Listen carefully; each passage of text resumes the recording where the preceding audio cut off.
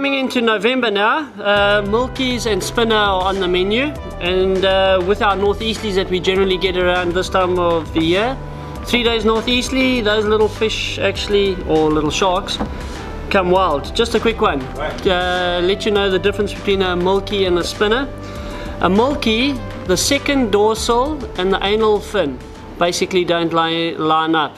The spinner, they line up, so the second dorsal and the anal fin will be in a straight line. Easy way to tell the difference.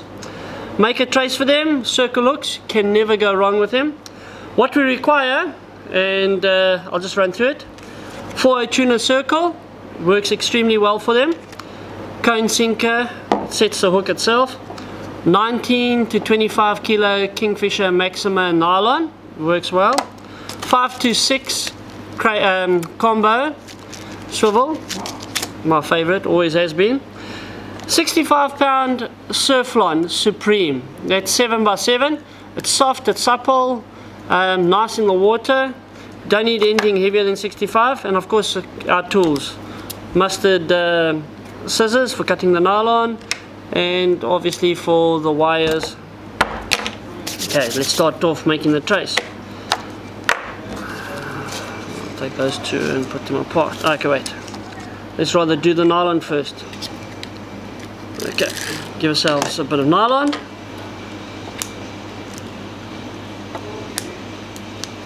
Oh, come on, man.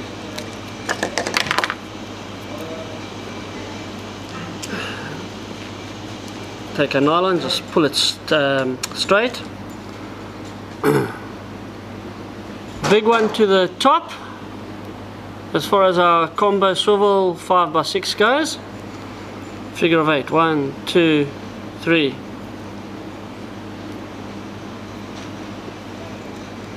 There's our figure of 8. Slide it down, pull tight, as you can see there.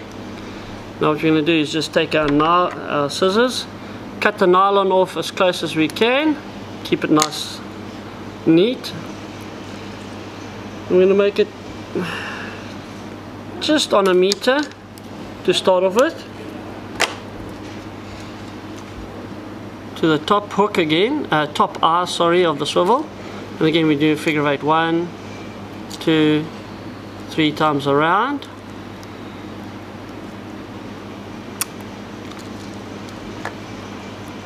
Pull tight. Okay. And that is just 1.1 meters in length. That over there. Now, let's start with the actual hook trace.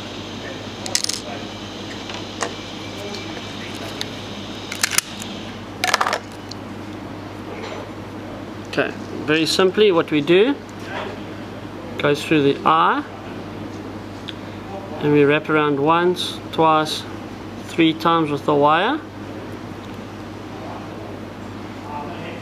There we go. And what we do is we just open it up, put your fingers in there so you don't damage the line, and you just pull it lightly to start the snell process.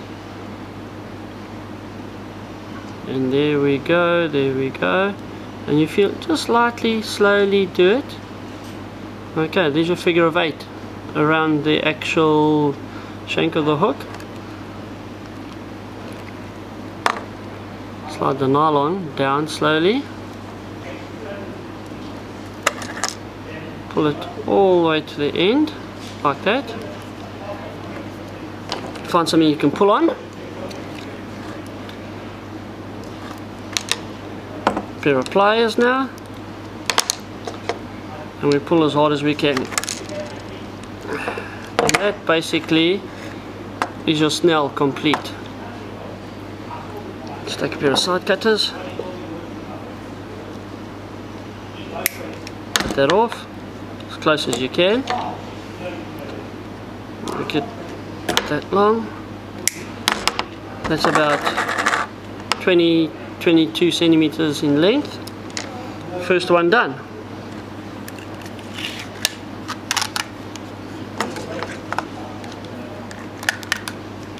What I'm going to do is exactly the same thing again.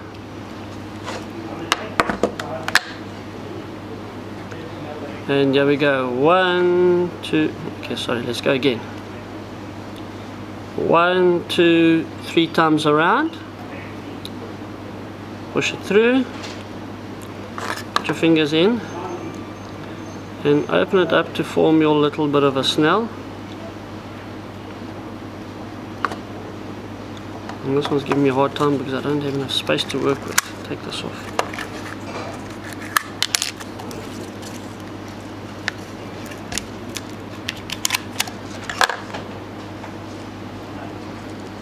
Okay, so all we do is pull it. There's your figure of 8 forming. Pull tight. There's your figure of 8 with the actual wire. There's the knot. Slide that all the way through.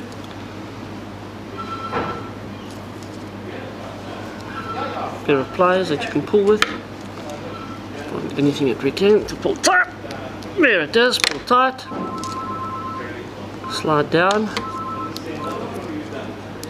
Pull tight once again, just to make sure it's tight. There it is. And what we do is we snip it off as close as we can, and done. Again, making it about the same length. Done. Okay, now what we do is we take our nylon.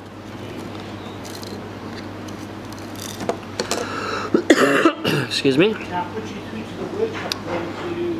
3 times around with the nylon. 1, 2, 3 times.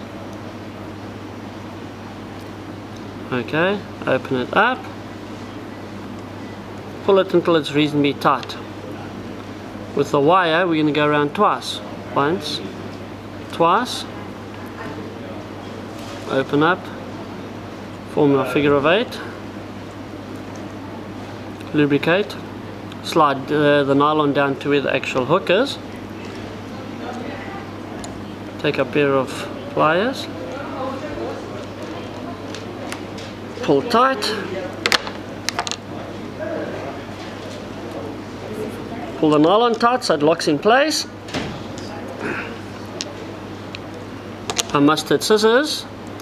And we cut the nylon off as close as we can. Take our side cutters as close as we can. We'll just cut it about there. Okay, so that's basically what we're trying to do, and we're doing 2 of them. First one done.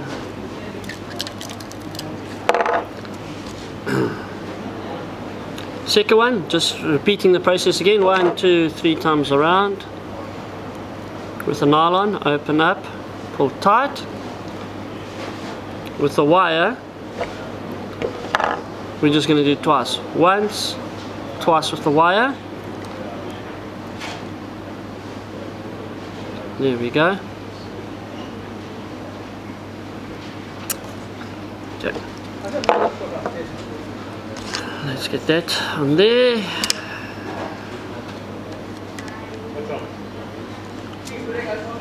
There we go. The wire's pulled tight. Slide the nylon down. Pull it tight to lock everything in place.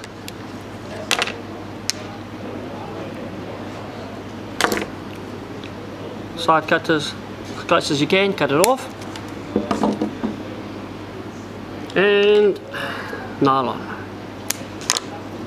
There we go. So basically make it 50 centimeters in length. We'll just cut it there. Okay, now what we're going to do,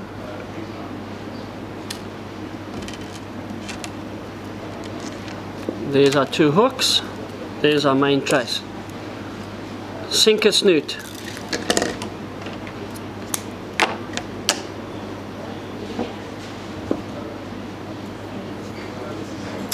Tie the sinker on, exactly the same. You can use a cone sinker, or you can use a teardrop, or you can use a grapnel.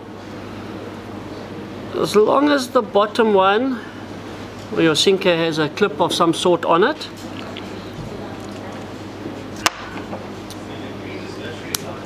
Okay, so we're making it about 50 centimeters in length, not an inch centimeter longer. Again, top of the trace, bottom of the trace. we go. Tie it on. All we're going to do is a figure of 8. 1, 2, 3 times around.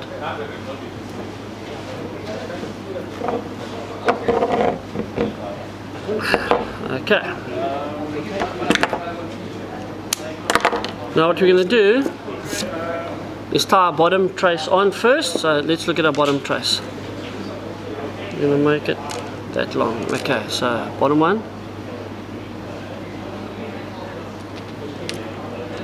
1, 2, 3 times around. Take it through. Figure of 8. Slide down.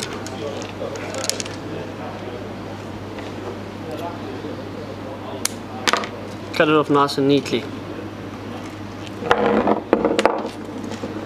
Second one we're going to make a lot shorter. This one's going to be about 20-25 centimeters in length. Okay, so there it is there. 1, 2, 3 times around. There we go. Pull tight. Done.